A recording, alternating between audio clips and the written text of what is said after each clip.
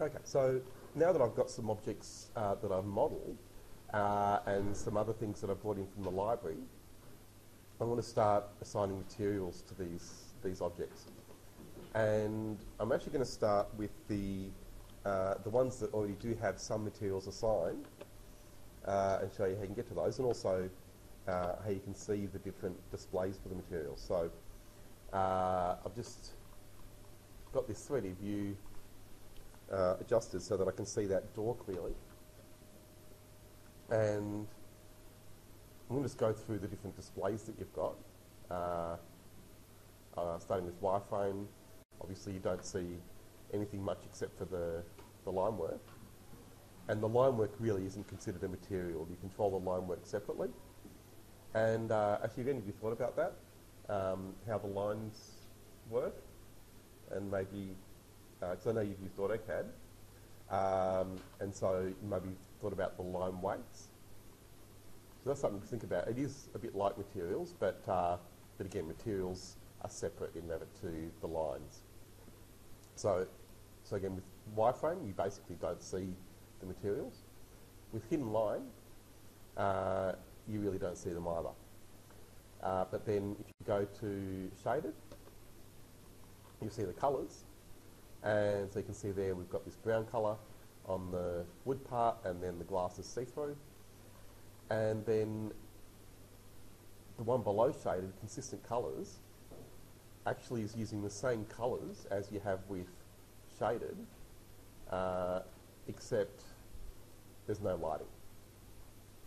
So with shaded, you'll see as you orbit the view, as you adjust the angle, that the colours on these surfaces change. So if you just maybe keep an eye on, say, this wall here, you can see it's fairly light at that angle, but as I bring it around, it becomes darker. So of course the paint colour of the wall isn't changing, it's the lighting, or the shading that comes from the lighting. And so that's what you get with the shaded option. But then with consistent colours, it just takes all of that lighting away. So you see the plain colour without any of that shading. And that can be really useful. There are times when you just want to have the colour that you've chosen without the extra shading that's meant to, again, simulate some lighting. So again, those things all come from materials. And then if you go to realistic, you have a different type of material. It's the same material actually, but it's a different display. And so it's sometimes called the render material, or in Revit it's the appearance. So I'll just show you how to get to that. We've had a look at it before, but I'll just go through it again. So I'm going to select the door, and then go over to edit type. So that's normal. When you think about the material for most objects, you go to properties, and then usually go to edit type, and you'll see then you've got to do a bit of detective work sometimes to find it with different objects. So in this case, it's not there at the top, but if I scroll down towards the bottom, then I can see we've got these two material slots, also actually three.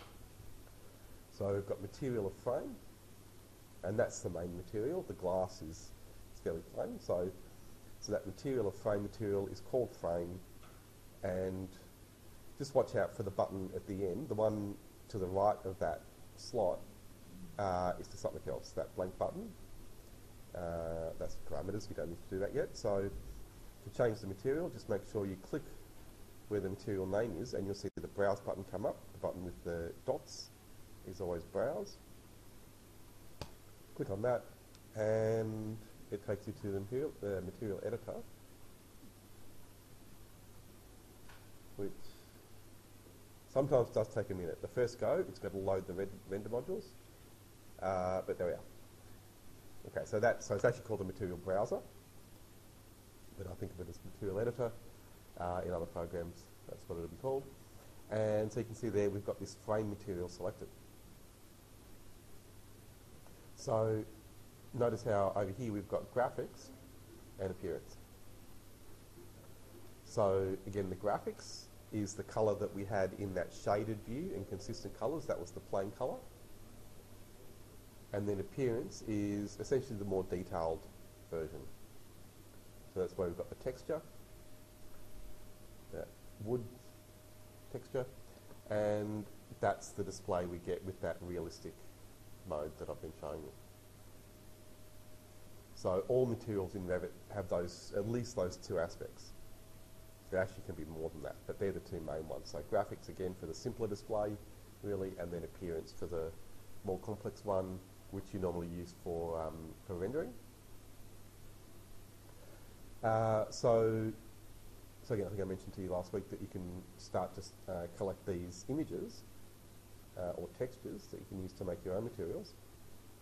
But most of them will have them preloaded when you go to start. So this one already, you can see, has this image of timber.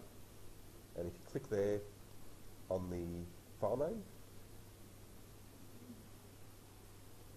you can see the file that it's using.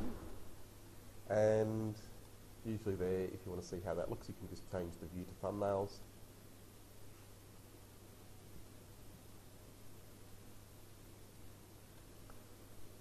And it's going to show you what these look like. But I'm going to scroll back down to find that one.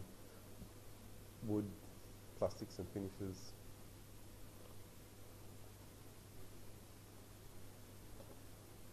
Wood teak. Just takes a minute to refresh it all.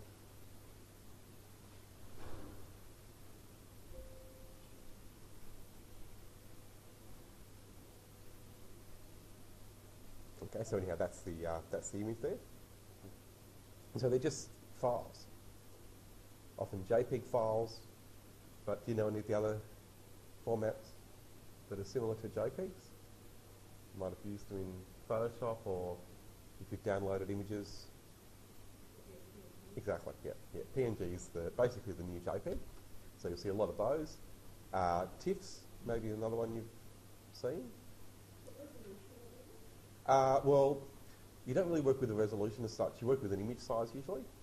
But yeah, often people think of that as resolution. So resolution normally is in DPI.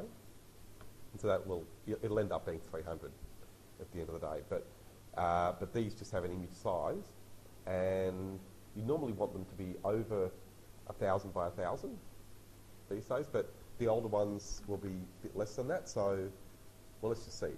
If I hover there, well, you can see this one is over 1,000, so that's 1,024 by 1,024. So that's how you get the number of pixels. Yeah. So again, you can collect any of those images that you like and put them into your materials. And oops, sorry, let's go back to appearance. And so then you've got some other options as well. What I'm actually going to do is make this a simpler material, just so we can go through the basic properties. And so I'll start on the left. I want to keep that frame material so I can go back to it. So I'm going to duplicate it just by right-clicking. You can go to duplicate. And this is the important process actually. So this is the standard process that you can use to make a new material, starting from here. So again, I'm going to right-click on that frame material, go to duplicate, and I'll just call it frame plain colour. So if you're going to be a paint finish instead of the natural wood. So that's the first step. Make sure you make the material in that list on the left. That's your main list of materials. Yep.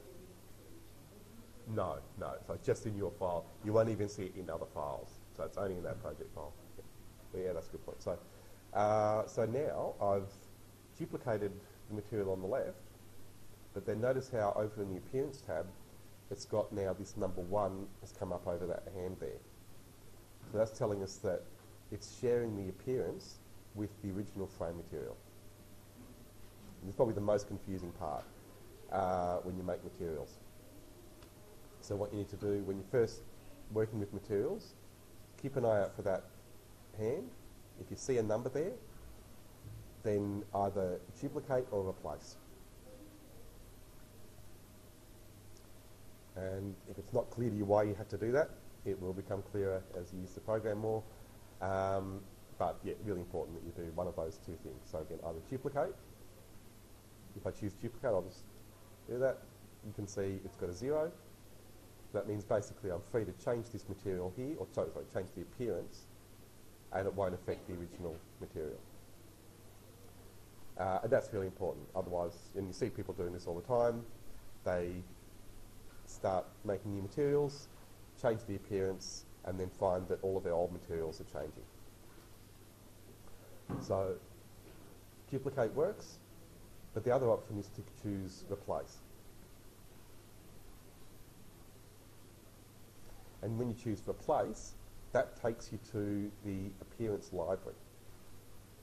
So remember I was saying Revit comes with a big library of materials, but you need to know how to get to it. So here you can see this is the only folder I recommend you use, the appearance library folder. Don't worry about any that say physical. So the physical assets, all of these physical materials underneath, you don't need to worry about. And it's easy to remember, you're changing the appearance, so use the appearance library folder. When you expand that, you'll see all these different subcategories. And I'm just going to go for, well, I'll show you a couple that have paint. So we've got the paint folder, but then you've also got wall paint. And wall paint actually has a bit more. The ones in the paint folder are more generic, I suppose. And then the ones in the wall paint folder are set up specifically for walls. And you've got a fairly decent selection of colours there. You can, of course, adjust those. So maybe I'll go for red. Go for anything. Oh no, I'll use green. I'm always doing red. So let's do green for once. I never do green. Okay, so when you double click on the material here, or sorry, on the appearance here, double click, then you can close the asset browser, and you'll see that it's put that appearance into the material that you've made. So this is a fairly simple material. All it has is a colour, and then these basic options for the finish. So that's what I'll look at now, how you can adjust the colour. Fairly easy. Click on the colour swatch, and you've got the primary colours. And it gives me a chance to remind you what the real primary colours are, because there's a lot of confusion there. Actually, I'll ask you, what do you think the primary colours are? Yeah, that's good. If you know red, green, blue, you're thinking the right way. That means you've used digital colours. Yeah, red, yellow, blue is what you're often taught. If you're taught by an old art teacher, I was for many years when I did art and painting, and was taught red, yellow, blue, and learnt that colour model. It's actually wrong. It's the older one, and it comes from the history of art and colour theory, and it does help you to understand these. Red, yellow, blue is a subtractive colour model. In other words, that's working with pigment, and that absorbs light, and what you see is the light that's reflected. So until quite recently, they couldn't make all of the pigments necessary to create the full colour range. It was only in the early 20th century that they finally made most of the pigments that are needed to make the colour range that we've got now. And so red, yellow, blue is actually an approximation of the printer colours that you'll see most printers have, which is cyan, magenta, yellow. And if you think about it, cyan is similar to blue, yellow obviously similar to yellow, and magenta is similar to red. And that's why red, yellow, blue works. You get most colours, but if you've ever had an art class where you were struggling to make certain colours, and I've had this where art teachers have said, you're not doing it right, it's actually not correct. The colours are the problem when using red, yellow, blue. There's a huge range of colours that are out of gamut or that you cannot make because they're not the true primaries. But it doesn't mean you can't do amazing things with them. All the great artists worked with red, yellow, blue and did amazing things. But again, they're technically not the true primaries. And it's really important you understand that, because with digital colours, with a computer, you can get the full colour range. And using additive colours, in other words, mixing light, you work with red, green and blue. And there's a lot of confusion because red, green and blue sounds a bit like red, yellow, blue, but they're actually completely different. So red, green and blue, you're adding light, and that is going to give you a much wider range of colour. In fact, pretty much all of the colours that you can see. And if you still don't believe me, it's not because of computers that red, green and blue are the two primaries. Have you ever thought about why we have primary colours in the first place? What makes something a primary colour, or why do we even have these things called primary colours? I'll give you a tip. It's nothing to do with pigments. A lot of people who work with pigment all the time get confused by this because they're thinking so much about making colours by subtracting light. But think about how do you see?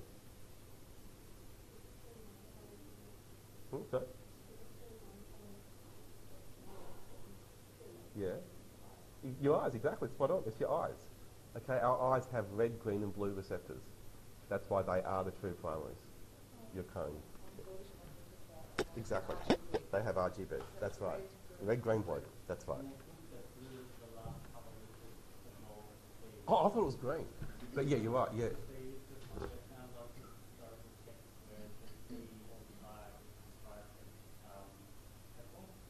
Oh, right. Well, maybe in terms of human perception that could be true, but in terms of evolution, animals, so the way it works, I think, is that most mammals only have two colour receptors. So you know how they say dogs that only see in black and white? That's not entirely right. They have two colour receptors. And most mammals do, as far as I know. They've got red and blue.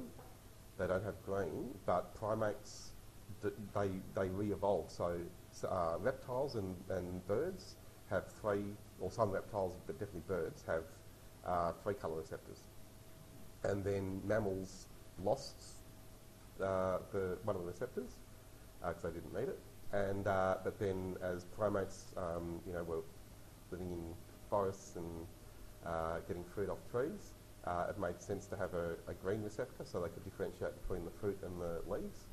So I understand the evolution, and so yeah, primates one of the few examples of them re-evolving something that they'd lost, and yes, they got the green receptor back, as far as I understand it. Yeah, so it goes back. I mean, this is 25 million years ago. Well, primates, I think they're actually a bit older, 40 million, 50 million years ago. So yeah, fairly long time ago.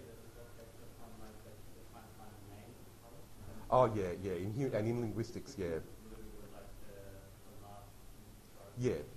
Oh, in terms of, yeah. But that's human perception. Also, the way you describe colours. And yeah, it's really interesting because there are many cultures where they don't have words for lots of colours. And yeah, that's right. That's quite a common thing. Even in like an ancient Greek, they had quite a limited range of words for colours. But I've always wondered about that. I actually did linguistics quite a while at uni, and so in certain, what are considered older cultures, they have very limited, like in hunter-gatherer societies, very limited number of words for colours. But I wonder, are they actually? I don't think it's that they're seeing differently. They just didn't have the words to describe them, and in Greek, I think they did have, blue and green, like you're saying, they did use the same word for those colours. But I'm sure they could have seen, their eyes were seeing the same as what we see, I'm pretty sure. But yeah, it's interesting when you look at the way they describe them. Yeah. But yeah, really interesting. I think colour theory is a big thing for design, and having a good understanding of that is really important. Graphic designers all know this stuff, but it's always interesting to me that in interior design, because you do a lot of manual work, or work with traditional mediums, and that red, yellow, blue model is still quite predominant. But again, once you start working with a computer, red, green and blue, I always like to explain that because with those three settings you'll see in any computer program that works with colour, you'll have usually red, green and blue as the primaries, and you can make any colour with those three values.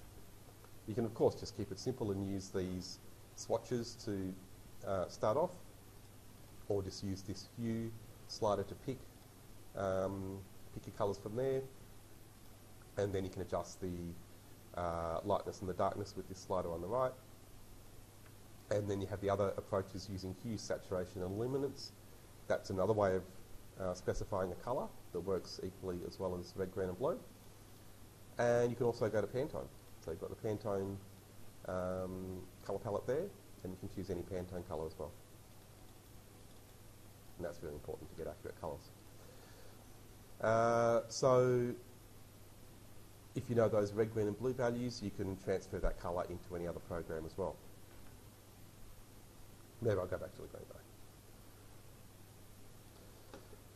Right, so as well as the colour, you've then got the finish, and we've got these basic presets.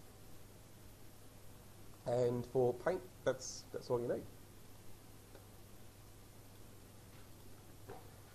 Then the application as well. This is just something that you have with the paint material.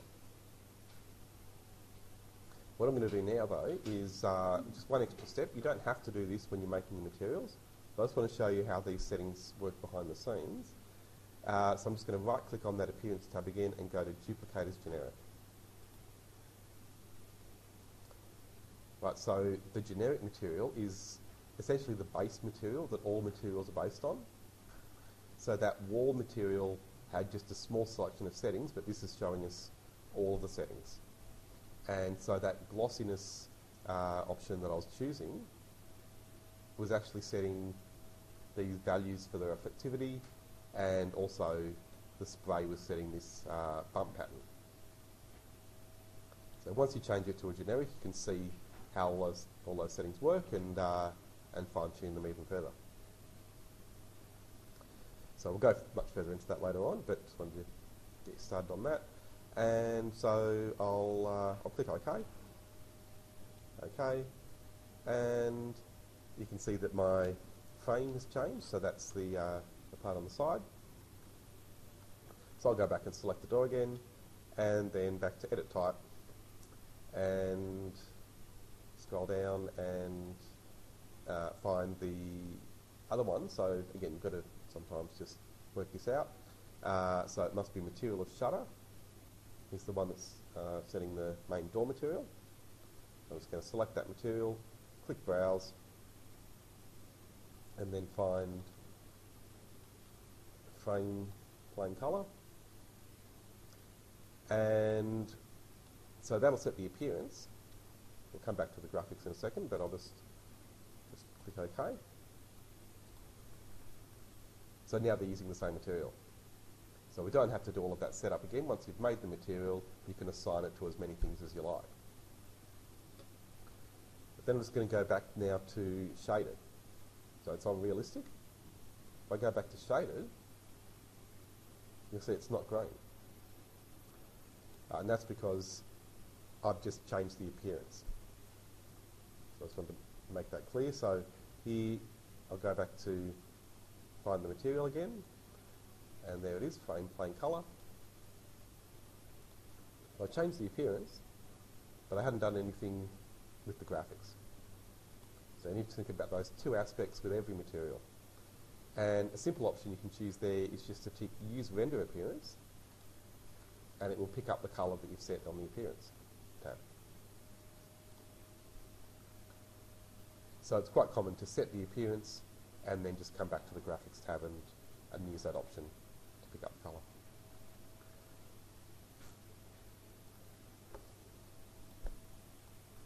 And so now it's green in all of these.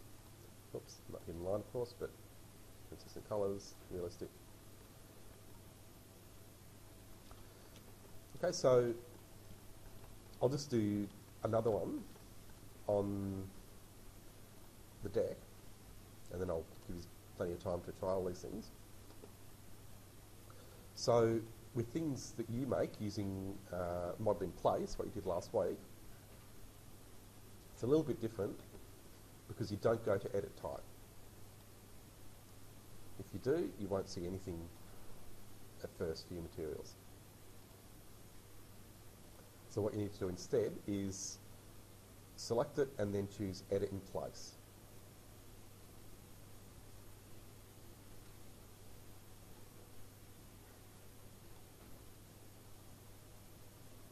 Then you need to select the pieces, and this is why it's different, because you'll have different parts that you've made, usually with model in place.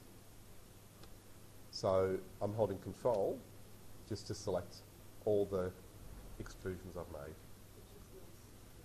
Oh, sorry, yeah, so is everyone else is going? Okay, so, oops. Sorry, so yeah, just to continue. So I've just been holding down Control because I've made several extrusions. So I need to select all three that I've made.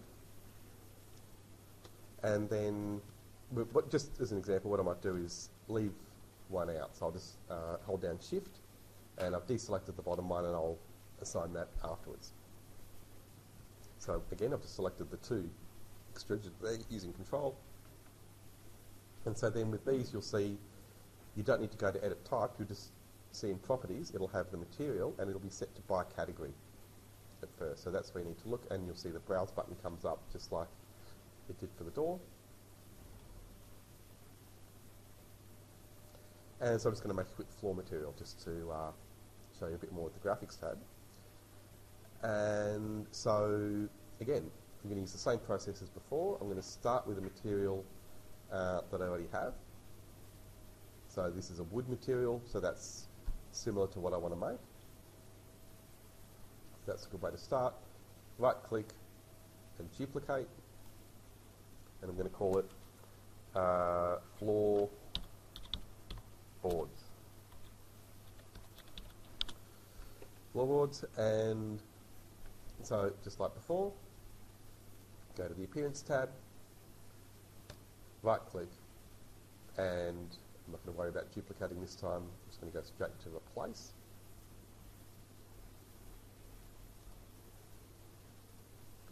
And then again, just like before, go to the Appearance Library folder, double click, and then you'll see the floorboards are actually, they're not in the wood folder, they're in flooring. You'll double click there, and then you'll see you've got a wood subfolder there with all these different floorboards. So I'm just going to choose one that I like, so that's Beechwood. It's okay. I'll double click on that. Close the asset browser, and I can see the material there.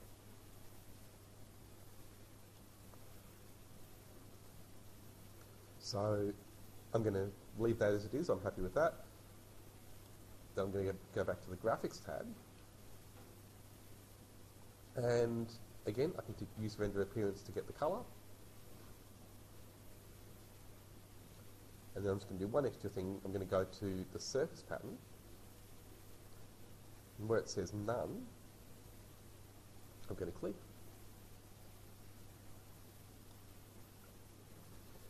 And then, this is a really good rule of thumb. If it's a surface pattern, use Model. I'll explain that later, but for now, for every surface pattern, just always use Model. And you can choose any of those patterns. So I'll just choose the 100mm horizontal. That's just a hatch. And click OK. So we'll see those lines on the surface. So it's a bit like a hatch that you do in AutoCAD. And that's it. So I'll click OK. And then I'll show you there is a bug in the program, which I'm sure is going to happen. Yep. This happens all the time. You do everything properly, and it doesn't work the first go.